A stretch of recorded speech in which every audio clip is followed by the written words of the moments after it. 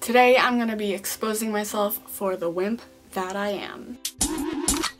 Hello and welcome to the Clique. Happy Thursday, I'm your guest this week on the channel. My name is Mariah and my channel will be linked down below if you want to subscribe. I really think that you should. This week's theme is exposing yourself, and I have done some pretty embarrassing things in my day, so I thought that I would tell you just a little story about one of the times that I have embarrassed myself. So this story goes all the way back to 8th grade.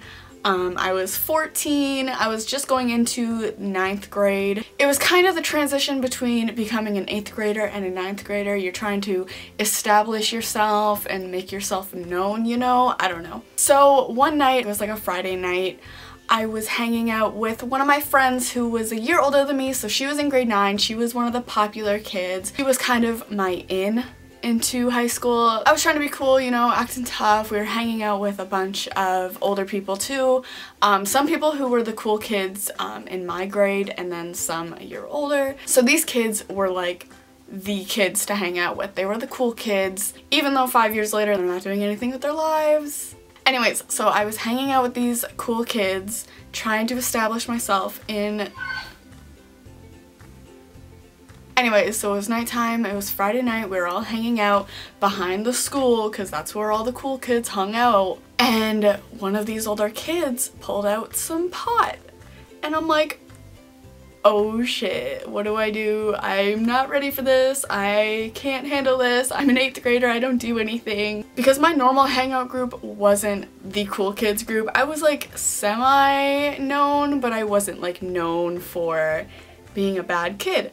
So when this guy pulled out some pot, I was like, oh my god, I have to be cool, I'll do it, I have to do it, like, I don't know what I'm gonna do, I have to do this. This is like really important, like I have to do this.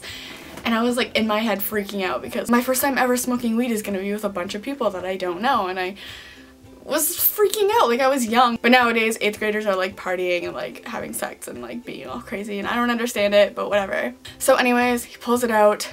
And I'm like ready. I'm preparing myself in my head. I was like, oh my god, like I'm gonna do this. I'm gonna be cool. I can't cough. I have to be cool. Like these people have to know that I am one of them. So it's finally like coming around. Everything's set up. They rolled it. Blah blah blah. It's all good.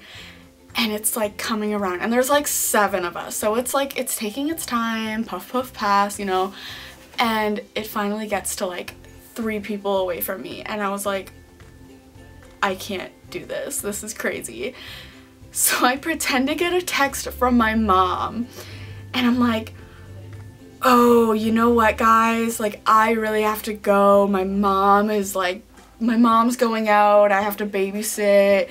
Sorry. Like, I really wanted to do it, but I have to go. And then I like ran home by myself. For some reason I thought that these kids would follow me and they would know where I lived. So I booked it after they couldn't see me anymore, and I ran home, and I was freaking out, and I was breathing heavy, and I was like tears in my eyes, and I come home, my mom's sitting on the couch and she's like, why aren't you hanging out with your friend? And I was like, Mom, I have to tell you something. And she's like, oh my god, what happened? Like, did you die? Like, did you get, like, are you getting murdered? Did you get kidnapped? Like, and I was like, my friends are trying to pressure me into smoking weed. And I like burst into tears, and I was crying and freaking out to my mom because I thought she would hate me. And she was like laughing. She was basically making fun of me like I was some stupid goody two-shoes kid. And then less than a year later I tried it and it was literally no big deal.